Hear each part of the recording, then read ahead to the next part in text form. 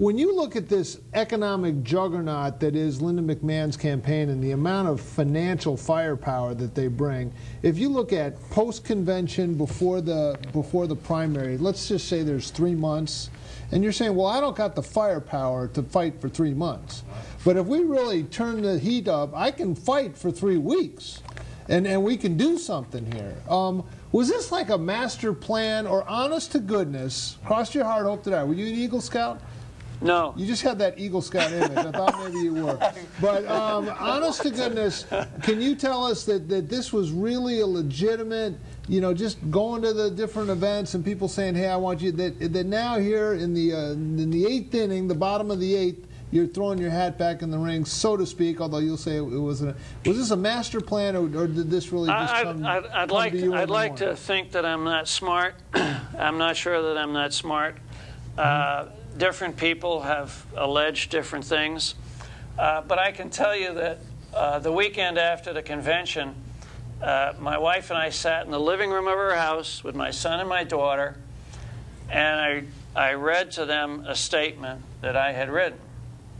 And that statement, essentially, with the exception of a few words, is the statement that I delivered to the media the following Tuesday and posted on my webpage. I am proud to be a Republican. Now, you don't hear that a lot in Connecticut, but I'm proud to be a Republican. And I have worked in the trenches for the Republican Party in this state for many years. I've been a Republican fighting for Republican values when we didn't have a chance. And that's, I believe in the Republican principles of freedom, free enterprise, personal responsibility, conservation of our natural resources, promotion of economic freedom and power through free enterprise. All of these values are my values. But I also felt disappointed that for all of the work that I've done and for the races I've won, I was the only candidate that ever won a race in Connecticut, that my party wanted a fresh face, a new face. Okay, well, I suppose I could go down to the plastic surgeon and have a little work done, but that's not my style.